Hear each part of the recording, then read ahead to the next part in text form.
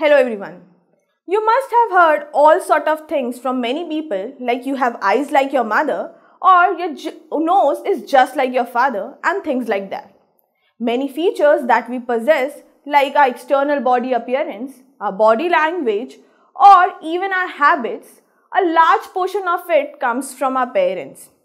Not only humans but all organisms of different species which exist on earth have characteristics similar to their parents.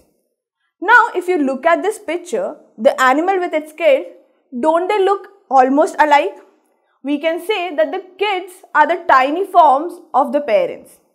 So the question arises, how does this happen? Why the offsprings and the parents look so much alike? We will try to answer these questions in this chapter. The transfer of different characteristics or traits like eye color, shape of the nose, complexion and many more from the parents to the offspring is what we call as heredity. We have already learned that new organisms are formed from parents either by cell division in asexual reproduction or by fusion of sex cells or gametes in the sexual reproduction.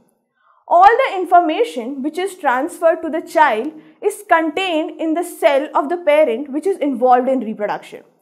In case of sexual reproduction, it is contained in the sex cells or the gametes. Now, what is that a cell has which contains the information? The answer is gene. A gene is a basic unit of heredity which contains information for particular characteristic. For example, if we talk about height as a characteristic, then there will be a particular gene responsible for it. Or if we take some other characteristic like the colors of the eyes, then there will be another gene which will be responsible for it. Also, genes contain heredity information which can be also sometimes called as genetic information. Now, what a gene actually is, let's try to find out. Each cell, including the sex cell, contains thread-like structures in the nucleus called as chromosomes. A human cell has 23 pairs of chromosomes. A chromosome is made up of DNA or deoxyribonucleic acid, which is a helical molecule. Now, a gene is a unit or segment on the DNA which is present and controls specific characteristic in an organism. Each chromosome has thousands of genes controlling thousands of characteristics in the organism. So, we can say that genes are the reason why we look so much like our parents. Despite of being so much alike, any offspring does not look exactly similar like its parents. We have already studied that during any type of reproduction, variations are bound to appear in the DNA of the new organism. During asexual reproduction, small variations are produced, and during sexual reproduction, large variations are produced. Now, when a new generation is produced from the previous one, variations are produced. This second generation will again reproduce and produce certain variations in the third generation. This third generation will have variations inherited from the second generation as well as some new variations. So, we can say that in every generation, variations get accumulated.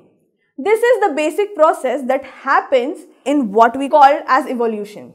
Over generations, variations get accumulated and give rise to a more evolved species.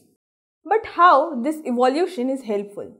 Evolution basically increases the chances of survival in the environmental conditions, or we can say that the species evolved to survive in the changed environmental conditions. We have studied the importance of variation in the chapter of reproduction.